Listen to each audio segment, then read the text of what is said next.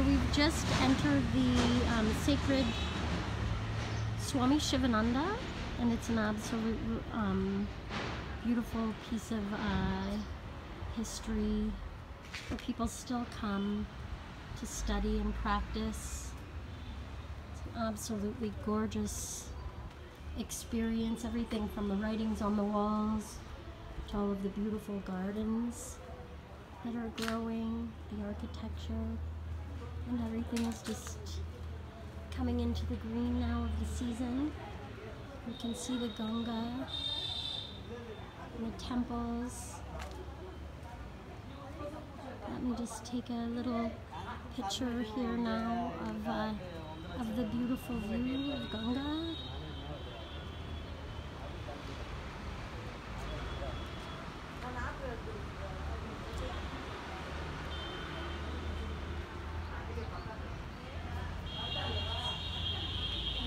Thank you so much.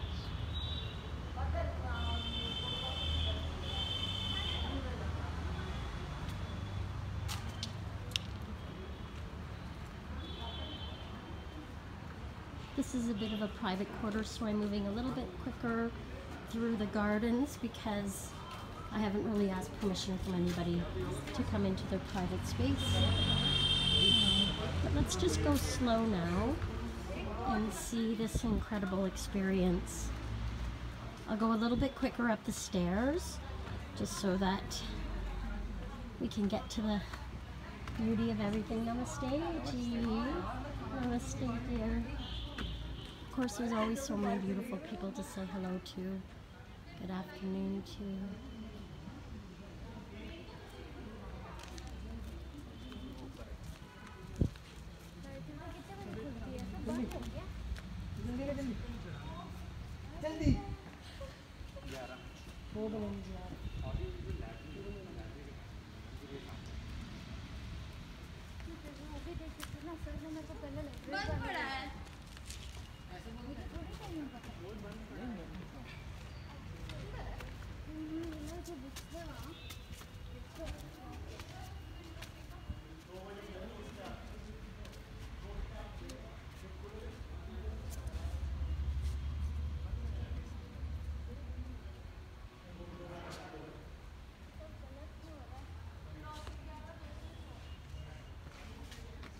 All of the beautiful texts on the wall and all of the messages from all of the Swamis and Gurus from over time are quite touching. I will be posting those in a separate video, so anybody wanting to take a look at some of the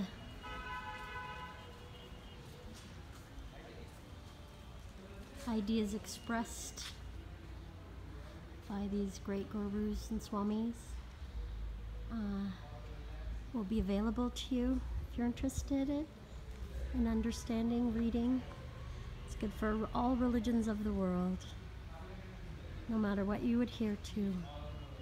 The texts, the messages are all quite incredible.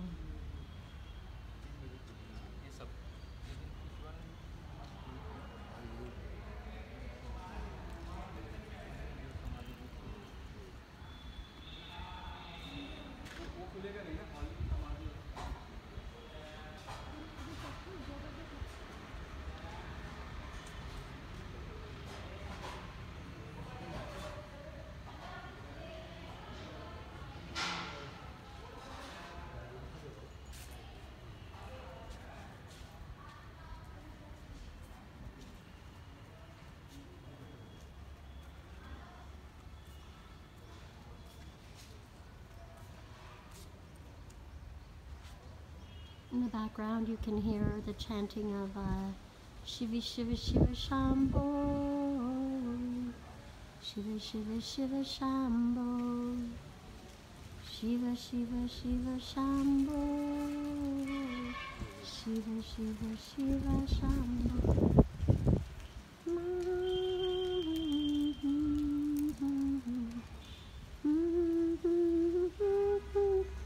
And in the courtyard we come to be kind and passionate. I'm hoping that you will be able to maybe pause and read all of the messages on this beautiful pillar that talks about all of the religions of the world, world peace, how holy all of our scriptures are, no matter what part of the world, what heritage, what religion you follow. Seek, find, enter, rest in God.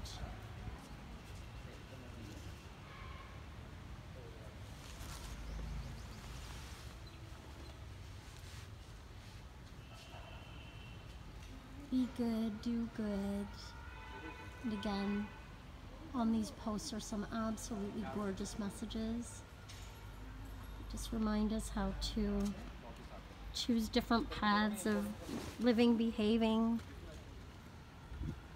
And then we come here to the Sivananda pillar erected out of the magnanimous donation in honor of Sir Swami Sivananda Ji Maharaj. Serve love, meditate, realize. So many of us are practicing this lifestyle, trying to find a more peaceful way of being as we rid ourselves of the internal struggles of life. And it's all just so very easy if we can just detach from the mind and the clutter of the thoughts and everything that we think life is supposed to be in our ego.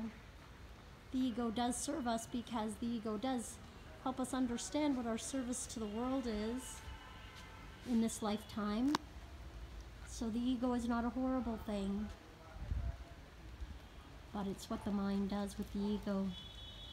When we start to seek power, prestige, titles, when we start to believe that we deserve,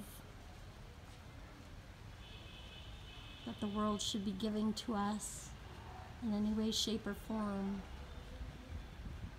leaves so much room for resentment, anger, rage. A place where we don't believe we need to forgive anything or anyone. Just creates more and more hostility. This beautiful world that we're living in. And I'm no different from any of you that have suffered from all of that internal pain and struggle, confusion, the blame, shame, resent. All of that is just a game, it's just an illusion to keep us all stuck.